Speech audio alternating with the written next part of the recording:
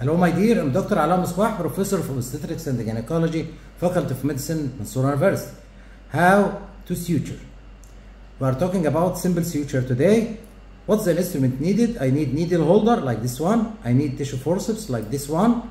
I need scissor like this one. Okay. So how to hold the needle holder or driver? The ring finger in one hole like this and the thumb in the another one. The index finger here. Okay. So this is how to hold. How to load the needle holder.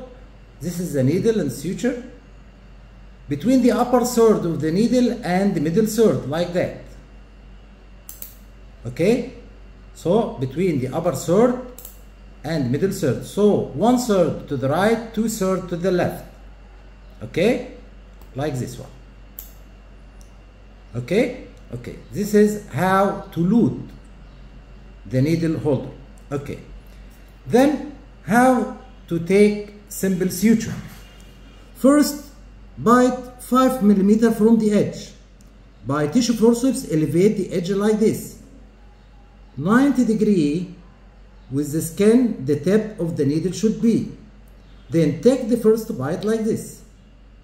Then go through the dermis to the other side and take another bite, also 5 mm from the edge, like this. Then withdraw the needle in the curvature of the needle like this. Then withdraw it. Okay.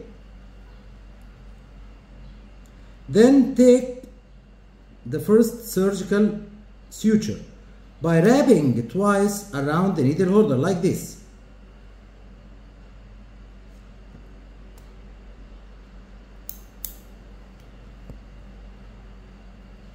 Another one, wrap once.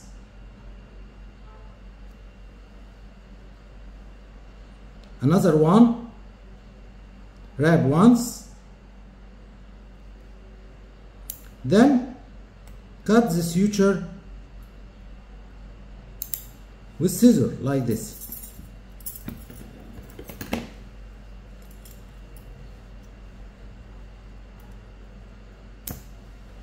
This is, as you see, is a simple suture.